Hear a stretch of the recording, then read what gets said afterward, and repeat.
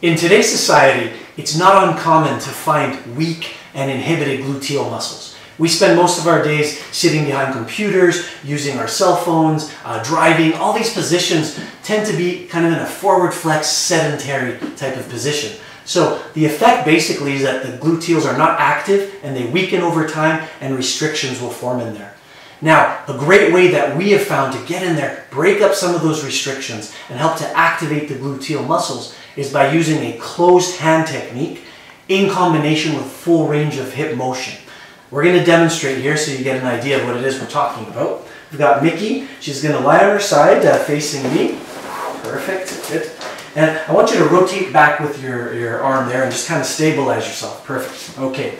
So you're going to bring the knee in. I'm just going to help you scoot forward just a little bit. There you go. So the range of motion is we're going to start from about here and we're going to take it almost like an arc-like motion coming all the way through. And I'm going to use a closed hand technique. Right here where the greater trochanter is, I'm just going to go back a bit. You can really feel the bulk of the gluteal muscles here. And we're going to start with a range of motion. We're going to come forward. I'm just going to start to work my way in there with a closed hand. There you go. Good. And then come back. Start to feel that? Mm-hmm. Yeah. There we go. Good. And as you move your way around the gluteals, like right here, I can actually feel a bit of restriction. Can you feel a difference? Yeah.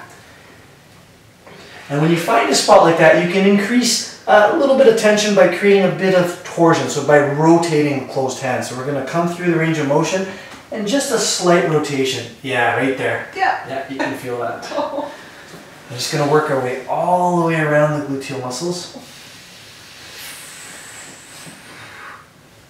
There we go. Doing okay? Oh yeah. Okay. We're going to come above the greater trochanter into the gluteus medius. Basically, you're just working your way all the way around. Doing okay? Yeah. Okay. I'm just going to go back one more time because I can feel a bit there. Create a little bit of that torsion. Good. Okay. And relax. Good. So just a great way to get in there and release the gluteal muscle.